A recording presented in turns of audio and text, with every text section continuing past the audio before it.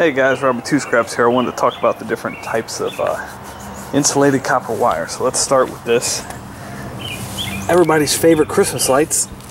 Number 4 is what some yards call this. It's usually about 25 cents a pound. And I actually made a video about if it's worth to strip these bulbs off and turn this into number 2 wire. So I'll put the annotation below so you can check that out if you want. Insulated steel wire, or insulated steel BX is what they call this sometimes. It's copper wire, but it's got this metal sheath around it. Some yards call that number 3, and it's usually about 35 cents a pound. This is the most common kind. Number 2, this is just like your typical computer cords. Anything from an appliance, like the appliance cords, all that's number 2. Adapters, stuff like that. And this is actually Romex, but because it has weather stripping, it'll go as number 2.